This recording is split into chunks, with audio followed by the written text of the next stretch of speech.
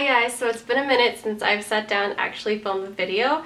The last video that you guys have seen was actually my engagement video, so yeah, it's definitely been a while, but I just wanted to say I'm alive and doing well. I still can't believe that I'm engaged. There it is, it's crazy. And I just wanted to thank you guys so much for all of your really sweet comments and kind wishes and stuff, and I just wanted to give you guys a quick little life update. So, as you guys know, it happened in Tahoe, and honestly, I wasn't really surprised. I kind of knew about it beforehand because I was really bad and I was checking emails and, you know, doing things I shouldn't be doing and being really sneaky, and I didn't like see the ring beforehand, but I had gone with Corey like a year before to look at rings, so I gave him kind of like an idea of what I liked. And yeah, I was really bad. 10 out of 10 do not recommend acting like I acted because you know, it's fun being surprised and not knowing, you know, and I basically even knew that it was going to happen that weekend because Corey was like, hypothetically, if I propose this weekend, would your family be upset that they're not there? And I said, no, they wouldn't. They just like to celebrate when we get home. So like I knew, and you know, that's why I painted my nails and everything. And yeah, you know, it wasn't like a crazy surprise, but what was a surprise was the fact that our friends were behind us the whole time. I had no clue that they were behind us and that they were filming everything. I was so shocked, and Corey was like, I had a microphone the whole time, and it was funny because I was saying some weird stuff on the hike that we had to edit out. So I'm happy. So I had no clue that he had me mic'd. Good thing I didn't say anything too crazy, but yeah, that was really funny. And then I was acting so awkward at the top because I was like, this is it, he's gonna do it, and I didn't know when he was gonna do it or how he was gonna do it.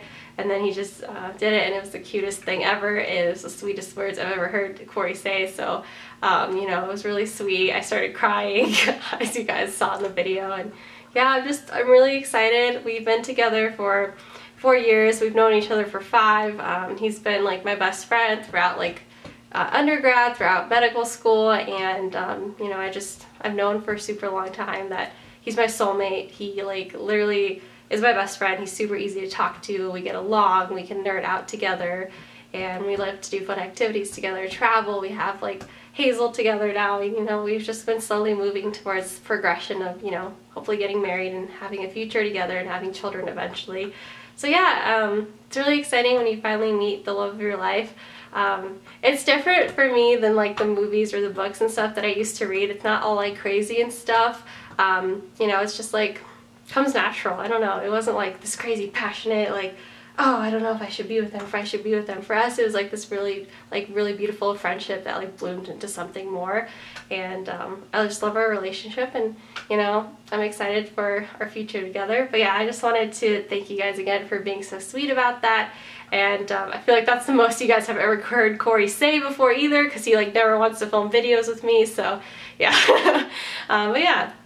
I hope you guys enjoyed it. If you hear biting or chewing in the background, it's Hazel chewing on her bone. She likes to hang out when I study at my desk and stuff. So Hazel's been doing really good. She is 7 months old now, and she's just growing. She's just still chewing everything in sight, and by everything in sight, it's usually just her fingers and some socks. She's really good about not chewing furniture or anything like that, so we've got really lucky with her. She does not seem to be interested in that.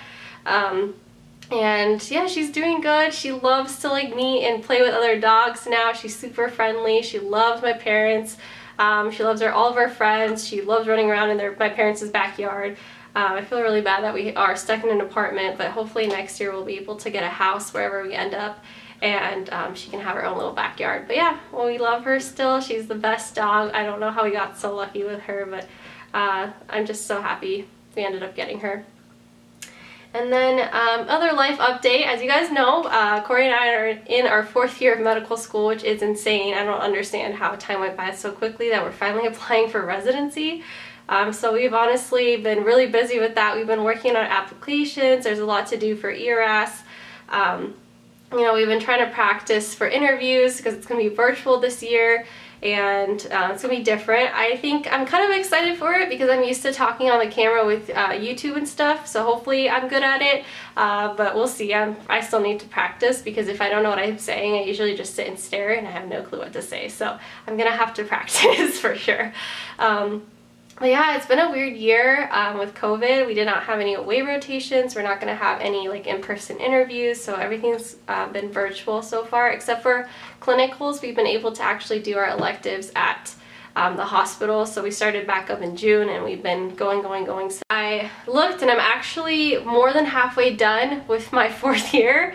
I believe I have 24 credits total, so I'm at 14 now, which is crazy. I can't believe it. I've been really loving all of my electives. I did my Sub-I already, and that was really fun. I'm going to give you guys a video about how to succeed on your Sub-I soon.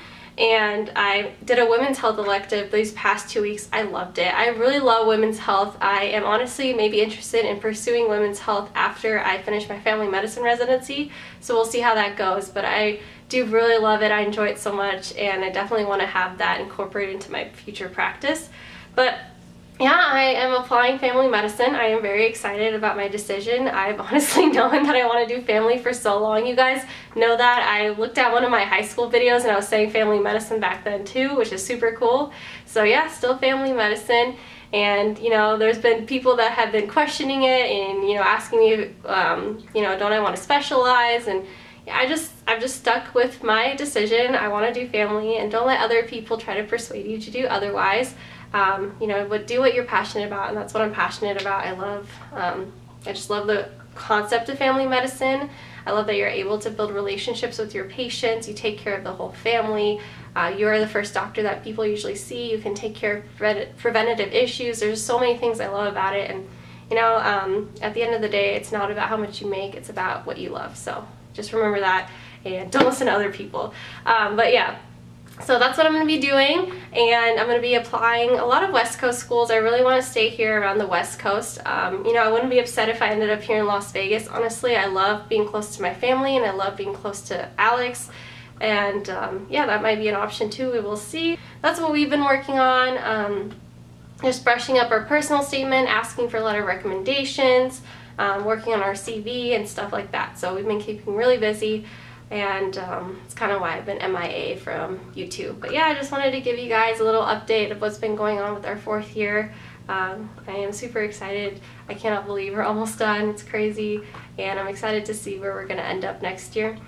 So thank you guys so much for watching. Hope you guys are doing well and staying safe, and take care. And I will see you guys soon.